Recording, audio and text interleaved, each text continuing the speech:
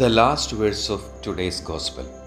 The Advocate, the Holy Spirit, whom the Father will send in my name, will teach you everything and remind you of all that I have said to you.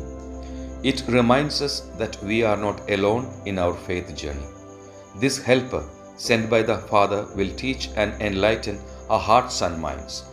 This highlights the importance of seeking spiritual guidance and receiving wisdom and inspiration from God. O my Jesus, help me to develop a relationship with the Holy Spirit and rely on His guidance in life's challenges. Lord, give me today the grace to live like the Holy Spirit, leading others to the truth and enabling them to live faithfully. In the name of the Father, and of the Son, and of the Holy Spirit. Amen.